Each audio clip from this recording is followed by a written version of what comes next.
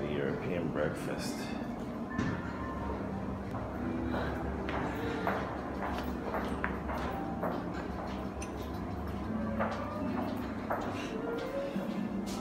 The European breakfast.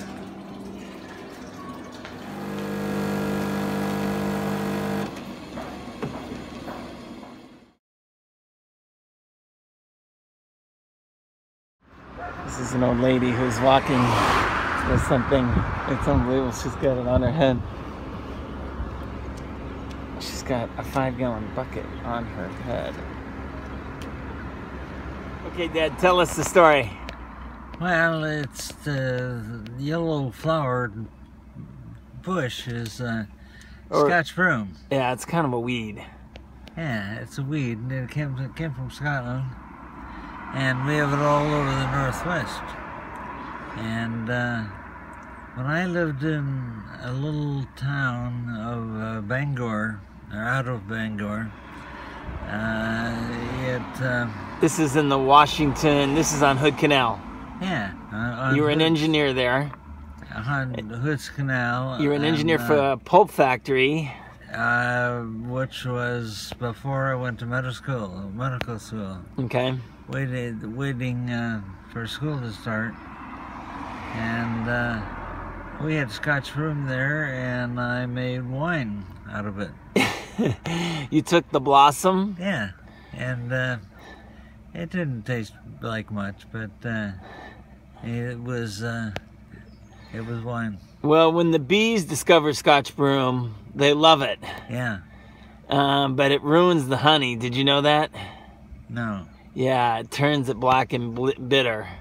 Yeah. There's another. I think that's the case. We'll have to have Betsy confirm that.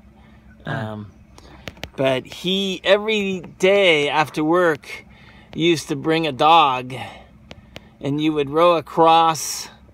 Oh yeah, across to the bay, to the state park. Yeah. And we'd catch a salmon every other day. Catch a salmon every other day. Yeah. Great. Oh, that's okay. Anyway, that's right. That was on a little place I lived on Hood's Canal. Yeah. Right.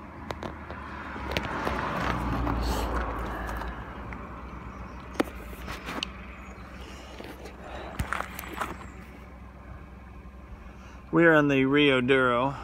This is the Rio Douro, and the Romans called Porto because in Latin, Porto is, of course, door. And this is considered a fantastic valley, and one of the first valleys that's all vineyards. As we go north, we're going to get into vineyards.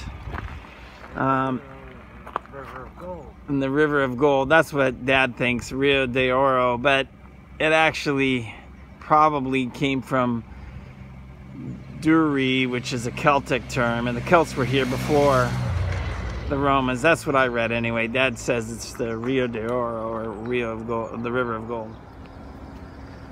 They do their laundry just like Dad does.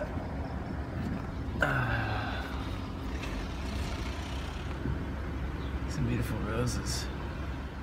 Here's a little driveway with just a grotto. Looks great. Dad, here's a church. Of course, it's just absolutely beautiful. And then there's the cemetery. And they go all out on the cemeteries. Oh, look at the care. I know, there's not a weed.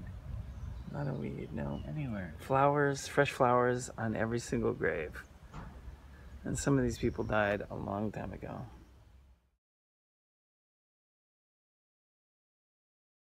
Here's a little boy that died at 12 years old, Jose Fernando. And with Mom. And then here's the parents. 1922 to 2008. And 1923 to 2001. And fresh flowers. What an adorable, every single grave is just beautiful. Almost like a competition. The best part about a grave, they neatly have 2 pitchers and a broom ready so people can maintain them. Oh, it's just really stunning. This church is from 1358, and they didn't have sandstone here in Portugal. They have granite, and that's why this church is in such great shape. But man, that would have been brutal. But here's your granite church from 1358. Okay, let's go.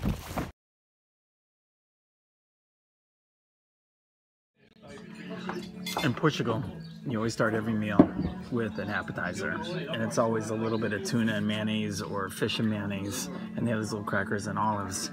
And then check out this tomato. What they did, this is so cute.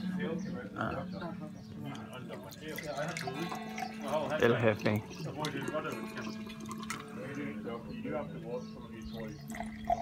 We're on this lake. They dammed the Rio Douro.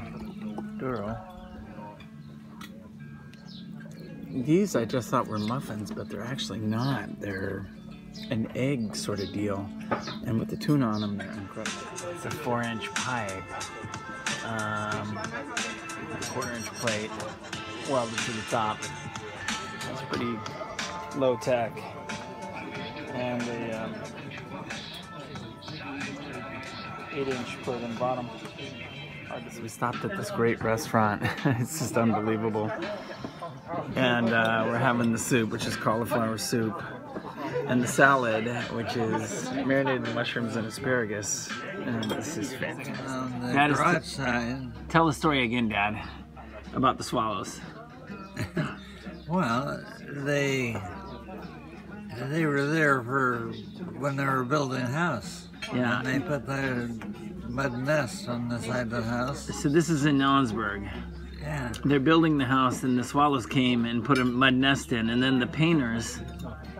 And they painted the nest. They painted the house and the nest. And when we came, of course, the nest was empty. The swallows were gone. Yeah.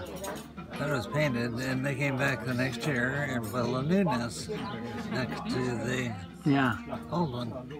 And they came back every year. And the last year the last 2 years, they had the nest on the garage side, and above the garage, and they're pretty neat.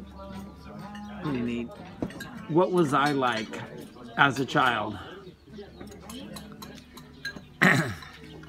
As I would think, hyperactive. To the nth degree. There's hope, Lawton. There's hope. Anything else you want to talk about? Well, your interests were very many, but they only lasted like 3 seconds. That hasn't changed. That's the same. I did emergency medicine for 18 years. That's a record for me. Maybe I get bored. I like a challenge. This is a plywood table, and it's adorable. And it has this little grooves in it. Little cuts, probably like 3 inches. Not quite a 2x4, not 3.5. And the legs are just 3/4 inch pieces of wood.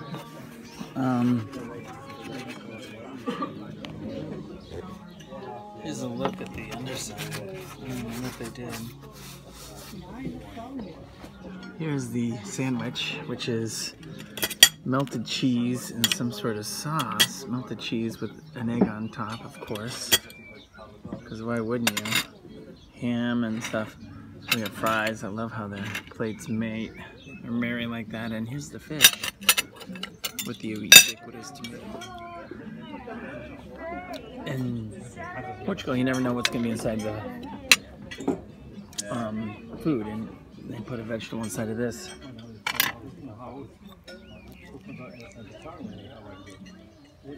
Here is a steak, lots of cheese and ham. Here's the inside of the sandwich. You got bread with egg and dripping with cheese, and then some beef and ham. We were in prison. Tell me about your prison experience. Is this the first time you were in jail? First time for what? In jail? I've never been in prison before. How did they treat you? They treated me like crap. Why? In what way? Well, there was the police were bulls, and I really thought that the persons of the Portuguese were not very nice people. Yeah. I'd rather leave. But did you, yeah, but let the record show that they didn't make you take the laces off your shoes. They made everybody else take the laces off. no, I didn't hear that. By comparison. This is the afternoon espresso with the chocolate on the side, the sugar.